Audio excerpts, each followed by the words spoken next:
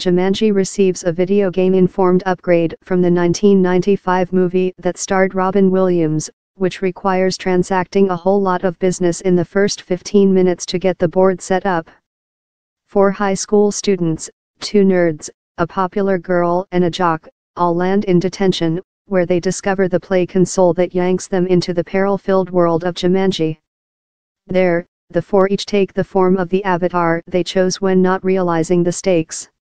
One of the nerds thus becomes muscle-bound Dr. Smolder Bravestone, the aforementioned Dwayne Johnson, the other skilled fighter Ruby Roundhouse, Karen Gillan, the jock Bravestone's sidekick Moose Finbar, Kevin Hart, and the other girl scientist Shelley Oberon, Jack Black, owing to some confusion about the name.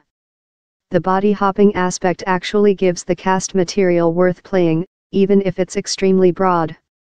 In Johnson's case, that includes spoofing his own image, as the kid revels in Bravestone's strength and physique, while Gillan grouses about her wardrobe, Hart gripes about his diminutive size and, most obviously, Black vamps in playing a flighty girl confused by her new, accessories. What ensues is, perhaps inevitably, a bit chaotic, as the group tries to win the game by restoring a mysterious crystal to its proper place, with a stock bad guy, Bobby Cannavale, and his henchmen seeking to stop them, before exhausting all of their lives.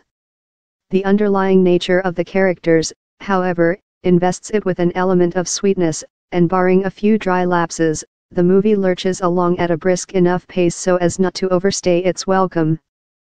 Basically, director Jake Kasdan, whose credits include Bad Teacher and a lot of TV comedies, like New Girl, serves notice early that this Jumanji isn't meant to be taken too seriously, providing a light touch, all the mayhem notwithstanding, that feels well suited to its game-derived lineage, at a moment when even films without such origins can easily feel like live-action video games.